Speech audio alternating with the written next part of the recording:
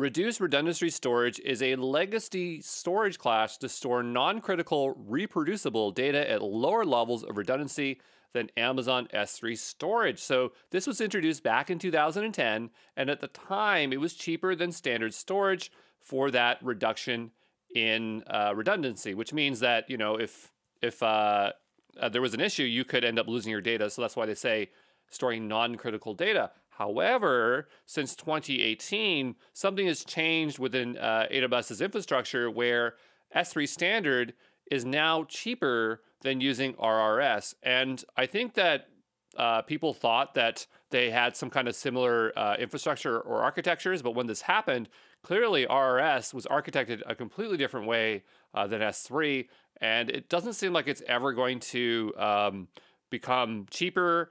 And so basically, it's not really recommended to use RRS, and it has no fit in any of the modern storage use cases because it's never going to be cheaper.